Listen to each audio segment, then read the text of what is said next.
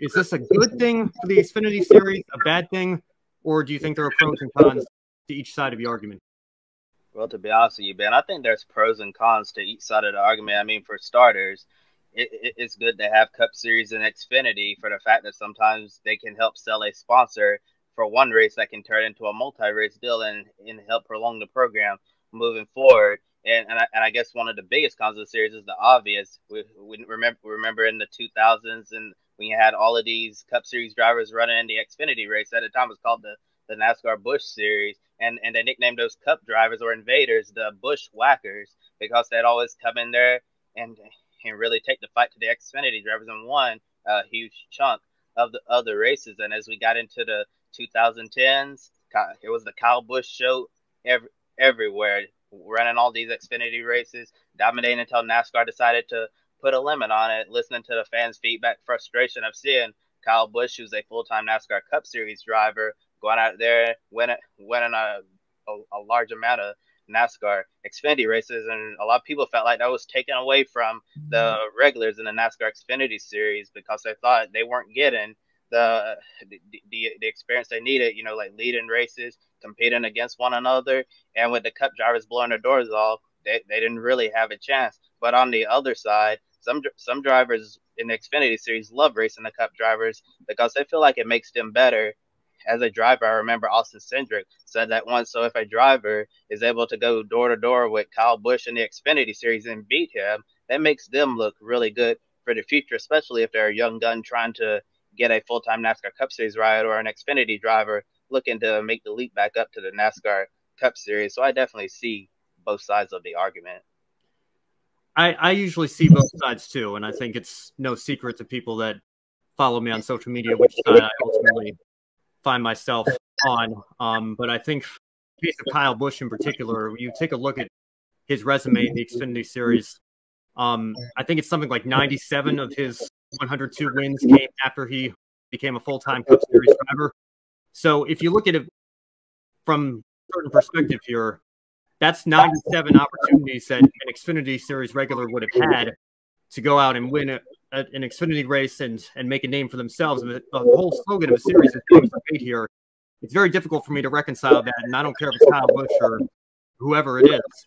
When a Cup driver steps in and takes that opportunity, takes that ride for themselves, when they've already come in and made a name for themselves and made it to the Cup Series, I think that it's very difficult for me to take the name of the series, or the slogan of the series, rather seriously. So in Kyle Busch's case, I don't want to come off as me not appreciating what he has done in the series in his career. It's simply incredible to win over 100 races in any national series race. But I think the thing with Kyle Busch is he was really the last one that was doing this to the absolute maximum he was allowed to. We've seen the limits come in. It was 10 races, I think it started when they put the limits on, and then it became 7, and now it's 5. I think Denny Hamlin usually does Darlington every year, and you maybe saw Keselowski or Logano do a couple of races with Penske here and there. But for the most part, it's been Busch, the main guy that we've been talking about here. It's kind of ironic that he got the name Buschwhacking. It came from the old sponsor of the Busch Series, and it ends up with a guy with that exact name who became most famous for doing it. So I get what the drivers say about wanting to measure themselves against the best of the best, but I think for the most part, I think back to the very first Busch Series race I ever watched. It was 2007 at Las Vegas, and there were 26 Cup regulars in the field that day. 27 if you want to throw in Regan Smith, who was part-time that year.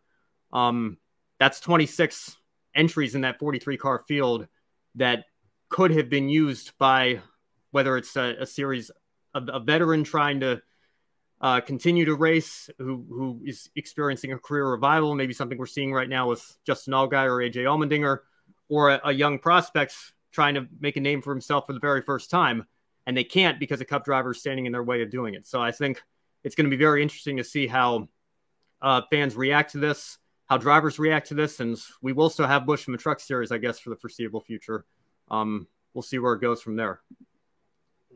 Yes, it's going to be interesting to see where it goes from here. I totally agree with you on the names are made here. Slogan, because if you have all these Cup drivers in the field, names are definitely not being made. You're not seeing those drivers who are Xfinity regulars going for the championship winning those races. And you mentioned those 97 wins. I can't help but wonder if we went back to looked at the results for all of those races, like the highest finish in Xfinity regular, how different things would be and how different things would have turned out in the drivers' careers. So I definitely see that side of the argument of Cup drivers taken away. And one thing I've always wondered, I know the 5 race limit right now for Cup drivers in Xfinity and trucks is very, very generous.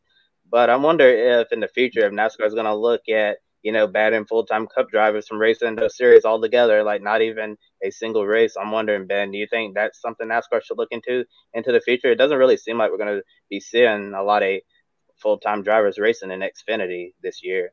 Well, I'm wondering if, like I said, the hope is maybe that Kyle Busch was the last guy that was doing this, and we might see with him stepping away, maybe NASCAR doesn't even have to do that because the problem takes care of itself. And I'll say this much to your other point here. I still remember, I did a video on it for my channel actually, so that's why my memory is so good here. It's not like I just remember these random Busch races off the top of my head here, but I think it was Shane Huffman that day, and he finished in 9th place. And so that tells you there were 8 Cup drivers ahead of him in that race. So even if you take Jeff Burton won that race, Busch finished 2nd. It was a pretty exciting finish. Just take those 2 out of the equation. You still have multiple drivers you have to go through to get to your first series regular. So, for fans today that complain whenever Busch wins a race or steps down or we see a Cup driver pop up on an entry list, it really wasn't that long ago. You don't even have to go back a full decade, and you recognize that it at the very least is better than it was. Even when the rule came in that you had to declare which series you were going to run for points. Carl Edwards, I think, won 7 or 8 races in 2011, and a lot of times I remember sitting here as a young fan thinking, Ricky Stenhouse is finishing 2nd, and he's actually running for what was then at the time Nationwide Series points.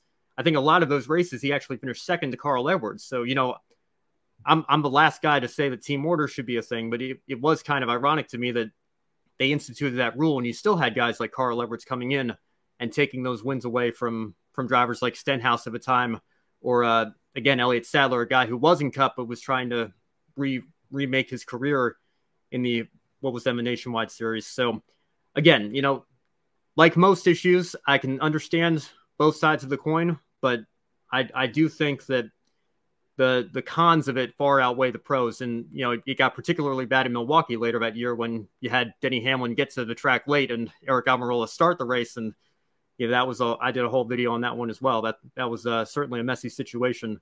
And I think maybe it was a wake-up call for a lot of people as to just how bad it got in the mid to late 2000s. But we'll see. I still remember that. I think Atlanta was his last start last year. He said, never say never. So we'll see if Busch gets the itch becomes too bad. He has to scratch it again and go down there and continue to race. So, he's a competitor, so I'm not convinced that we've seen the last of him, but it is interesting to me that he is staying true to his word for this year, at least. And we'll see where it goes from there. And we'll see him in the Truck Series again as well. So who knows what's going to happen.